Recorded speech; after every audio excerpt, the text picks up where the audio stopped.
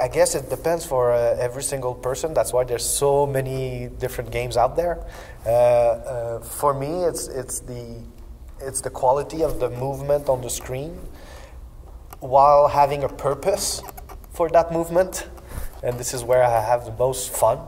And yes, that is for me the fun. But and maybe as a game maker is the real fun for me is when I actually realize that the first idea worked on the screen. I remember I think 3 months ago now on the game I'm making, I had that moment. I'm saying, oh, thank the universe, it works. That first thing, that glimpse of a fun game is on the screen now, and now we need to work really hard to make it a reality. But I say, okay, it's again one time jump at the one sound effect, one particle at the right time. It's okay, we got something.